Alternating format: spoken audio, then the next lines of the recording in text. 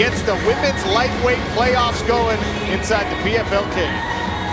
Ladies and gentlemen, it is time to start our semifinals. The winners will earn a spot in the 2019 PFL World Championship to be taking place New Year's Eve, fighting for $1 million. To kick it all off right now, we have the women's lightweight playoffs, brought to you by Cage Muscle. Introducing to you first, fighting out of the blue corner, she specializes in jiu-jitsu, standing at 5'6", weighing in at 156 pounds. In 15 professional bouts, she has a record of 12 victories and 3 defeats. Here is the #4 seed, fighting out of Marituba, Brazil, Larissa Pacheco. Her opponent, out of the red corner, she is a striker, standing at 5 feet 5 inches tall, weighing in at 153 pounds. In 26 professional bouts, this veteran has an impressive record of 21 victories, 4 defeats, and 1 no contest. Fighting out of Victoria, British Columbia, Canada, here is the #1 seed, Sarah Kaufman. Your referee in charge, Chris Tinoley.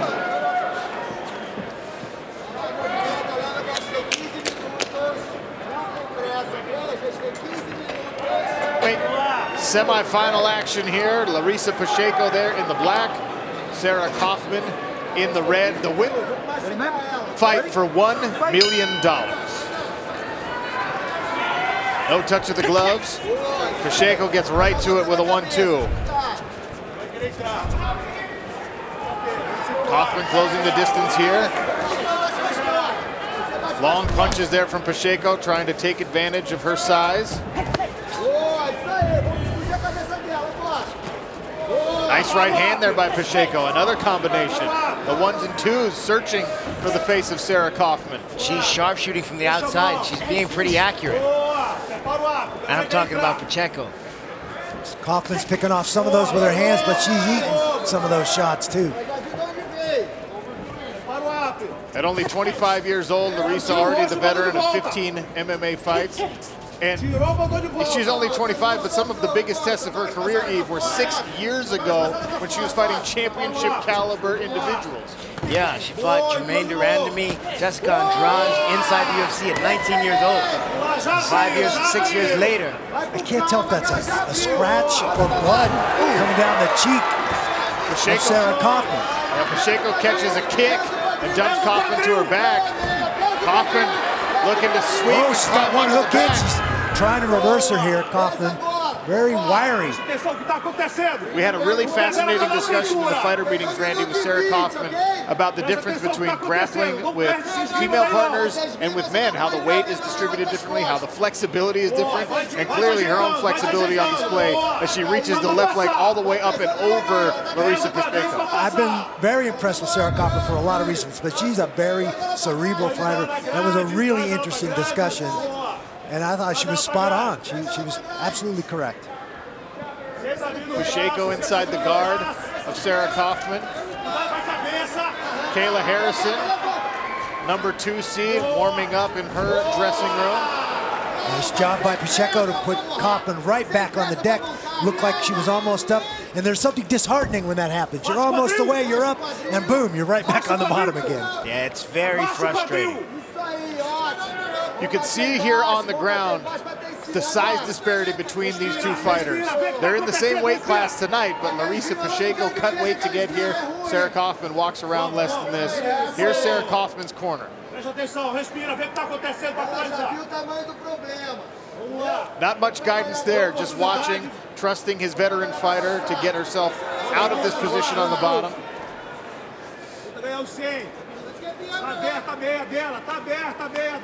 One of the things, Randy, when you're fighting against someone who's so experienced on the ground, even if you're on top, oftentimes they're just waiting for you to posture up, to make a mistake, to create some space, and then they pounce and try and grab an advantage. Give you that little bit of daylight where you can find your way out from down there. Pacheco doing a nice job of floating on top and smothering Sarah Kaufman, but Sarah, you get the sense that she's waiting for that little moment where she can explode and potentially get up. And Eve, there's a lot of advantages to that. One of those, if this fight keeps going deeper into rounds, it's an energy conservation thing. Even if you're on your back and you're waiting to make the big moves, you're not constantly bridging. You're definitely saving some energy, but at the same time, you're not making the person on top expend a lot of energy and having to move in position and float on top of you to control you. But Sarah Kaufman's a smart fighter, man. She's been around. She's been a high-level fighter since the Strikeforce days. The Strikeforce has been defunct for a long time. Try to get your guard. Get inside the guard. Put your hand Larissa on top of her Pacheco's face. corner. Exactly. Bring her back in. Take your hand from underneath her. Take your hand from underneath her. Take your hand from underneath her. Nice guidance there. That the corner did not want Larissa Pacheco's hand stuck underneath Sarah Kaufman. This is a high-level fight, man. I watch what these women are doing, and a lot of times they're making the right moves. It's a very cerebral fight. They're both thinking about it. Sarah Kaufman is a cerebral fighter. Larissa Pacheco is bigger than her, but it doesn't matter when a fighter is smart. They do the right things, but Pacheco is doing everything she needs to do. That shows us how the women's game of mixed martial art has come so far in such a short time. Some ground and pound here from Larissa Pacheco. 20 seconds remaining here in round number 1 of this women's lightweight semifinal bout. Sarah Kaufman, the number 1 seed, on her back underneath Larissa Pacheco. Couple of left hands for Pacheco to try and close out the round, score some points in the judges' eyes. Round 2 when we return. Sean O'Connell, Randy Couture, Eve Edwards, cage side, women's lightweight semifinal action. Larissa Pacheco in the black and gray, Sarah Kaufman in the red. The number 1 seed, Sarah Kaufman, spent a good amount of that first round, Randy, on her back underneath the attack of Larissa Pacheco. Yeah, we talk about conserving energy from there, but she also lost the round from there. And Eve, the striking display early from Larissa Pacheco is what set up that takedown. She's trying to stay at distance, use her size advantage. Stay at distance, use her size advantage, and throw straight punches. She's going straight down the pipe. Now Sarah's moving her head and trying to slip as she comes in. And as we've seen Larissa miss a little more this round. So Sarah's making adjustments. Kaufman's got a little cut right over her left ear. It's causing that little bit of blood. Oh, nice right hand there lands for Larissa Pacheco. And a hook on the exit. Throwing everything with intent. They're straight, Eve, but there's a lot behind all these punches for the larger fighter. Yeah, she's putting some heat on that. She wants that rematch with Kayla Harrison. She wants to be able to prepare for her and take that win back. Remember, got to get through Kaufman first. If you watch regular season action, Larissa Pacheco and Kayla Harrison met in the regular season. Harrison won by decision, was very displeased with the performance, left the cage very upset.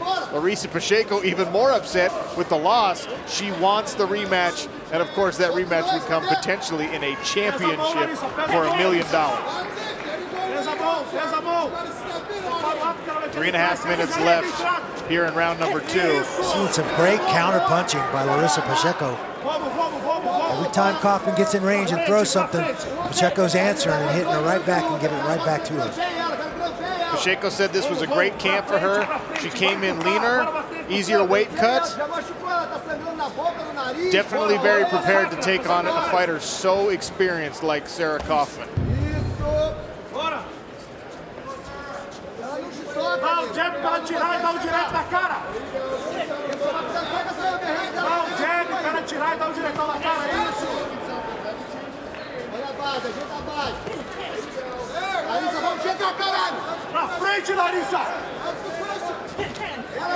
More 1-2s from Larissa Pacheco. And Larissa is dictating the range. She's staying on the outside, and when she decides that this exchange is over, she can just lean back, bring that weight back to the back foot, and Sarah can't get to her. See, look at that. Nice right hand right on the forehead there of Sarah Kaufman. The veteran game facing it, but you can see the redness down that center line of Sarah Kaufman's face. Forehead, nose. taking some punches. There's a big right hand from Kaufman. Nice overhand right. She's been trying to land that and measure that this entire round. She's trying to time Pacheco coming in with her jab. That's how she landed it the one time. She's slipping over that and firing that right hand. Blood pouring from the nose now of Sarah Kaufman, the #1 seed veteran, trying to solve the puzzle of the young, hungry Larissa Pacheco, who earned her spot in these playoffs with a armbar victory in the first round over Bobby Joe DL, who we will see later against Kayla Harrison.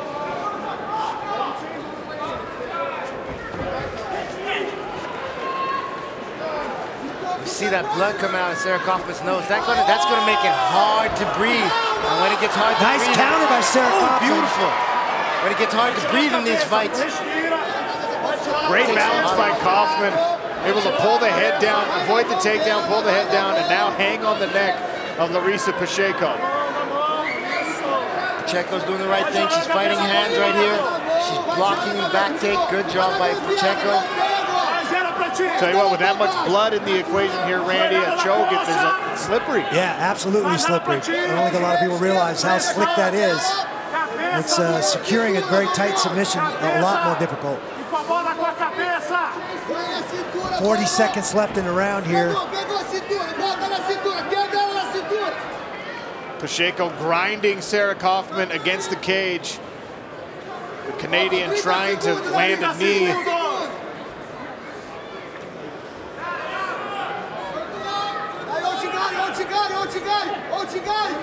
Knee to the body there from Pacheco. 20 seconds if you want to try that. Coming to the close here of round #2, and Larissa Pacheco, the 4 seed, drags Sarah Kaufman to the mat, perhaps to secure the round. Round 3 when we return on ESPN2. There's a nice long straight jab right on the button, and that looks to have started the bleeding out of Sarah Kaufman's nose. Larissa Pacheco, the #4 seed in the black and gray, with an impressive performance so far. Good enough for 2 rounds to none on your scorecards, Eve?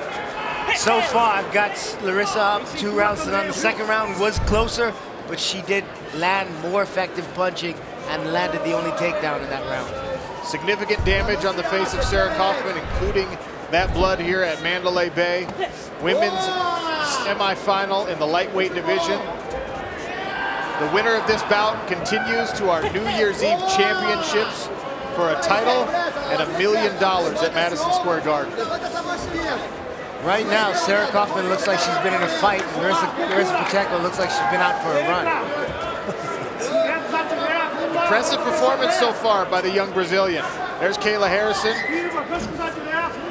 a favorite here on semifinal night for the 155-pound women, 2-time Olympic judo gold medalist, to take on Bobby Joe DL, who stepped in after Jenna Fabian was forced to withdraw due to medical issues. Uppercut attempted there by Larissa Pacheco. Nice overhand right by Kaufman, answered with the uppercut. Kaufman definitely pressing the action and trying to hunt Pacheco down. But the footwork by Pacheco is very, very good. She counters very, very well. Another overhand right, searching for Sarah Kaufman. She's found more success in controlling the distance here in round 3. She has, but she hasn't found success in controlling these exchanges. Pacheco is still landing the big punches on the inside. Kaufman's landing some shots, but they don't seem to have any effect on Pacheco. We talked about a size difference here potentially being an issue in this fight. And even when Sarah Kaufman does land, Larissa Pacheco able to shrug it off. Yeah, she's doing well also hiding that chin behind the shoulder. She's rolling with some of these punches now. I think she's making better reads at this point on Sarah Kaufman. Now will she be able to counter any of these punches that Sarah Kaufman's firing at her?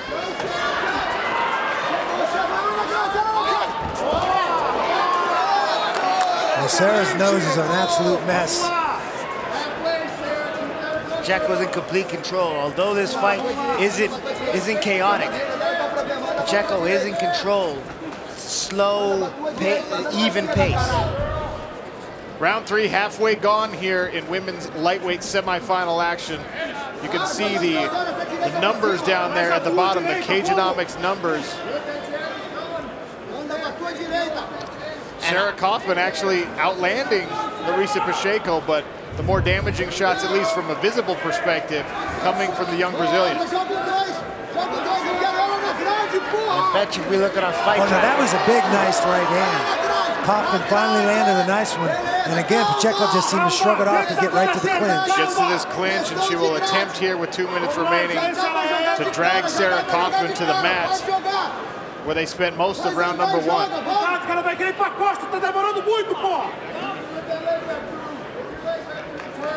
Trying to take the back here.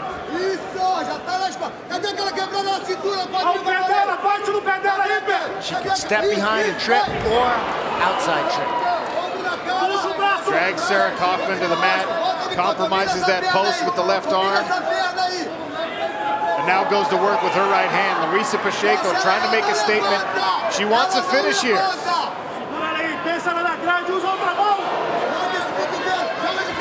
The blood pouring down onto the mat inside the PFL Smart Cage. Coming up on 1 minute remaining. That blood is pouring, Randy, from the nose of Sarah Kaufman.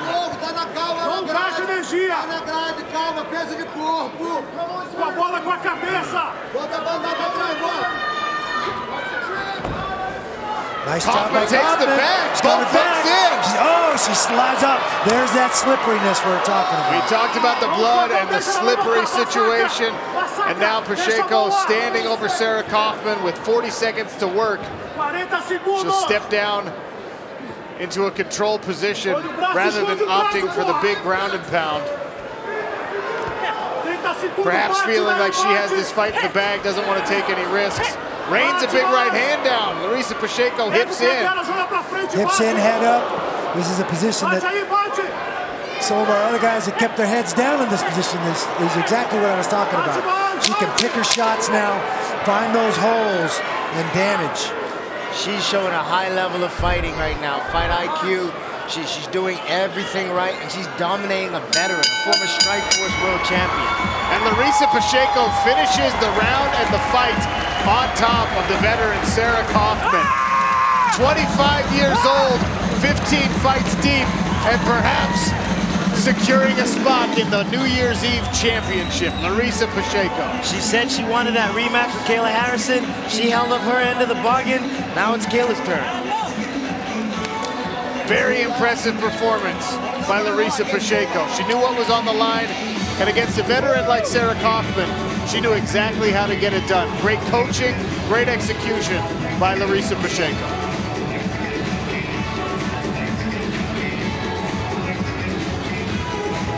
Don't forget, tomorrow on Saturday Night Football presented by Wells Fargo, it's number 10 Penn State taking on number 17 Iowa at Kinnick Stadium in Iowa City. That'll be at 7:30 Eastern, 6:30 Central on ABC and on the ESPN app. Let's go Hawkeyes. It's been since 2011, 5 in a row for Penn State. Iowa's got to reverse that trend.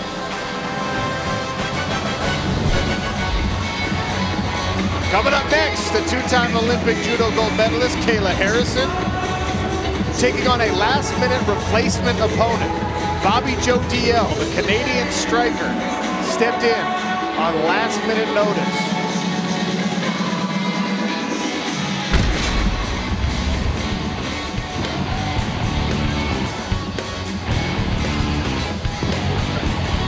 Let's take a look at our Cageonomics numbers here for Larissa Pacheco and Sarah Kaufman. Kaufman actually outlanded Larissa Pacheco by 1. But the 4 takedowns for Larissa Pacheco, the dominant control in the first round, and the accumulation of heavy shots, damage, visibly, it would appear that Larissa Pacheco dominated this fight. I agree 100%. I think that was the determining factor, the effective striking and counterpunching of Larissa Pacheco. If you have a size advantage, it's a good idea to put that thing to work.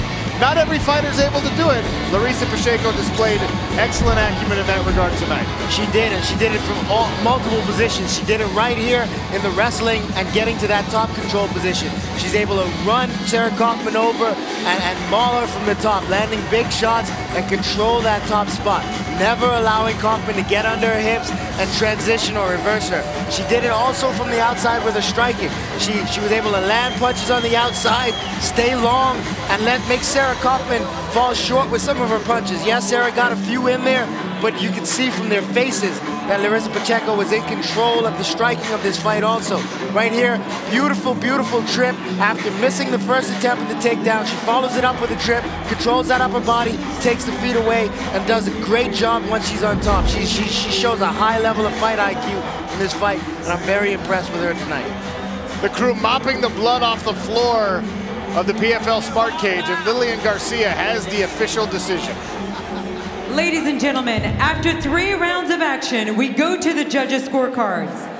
And the totals are 30-27, 30-27, and 29-28. All for your winner by unanimous decision and advancing to the 2019 PFL Championship in the women's lightweight division, Larissa Pacheco!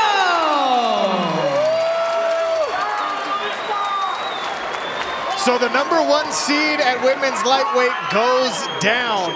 Larissa Pacheco advancing to a championship date on New Year's Eve at Madison Square Garden. Yeah. Get ready. Listen. What you wanna do? If you don't strike first, that's when they gon' come at you. Yeah. And you know it's true. Don't let your life get worse. Being timid, that ain't cool. Nah, you gotta wake up, grab your crew and lace up, make it move right now.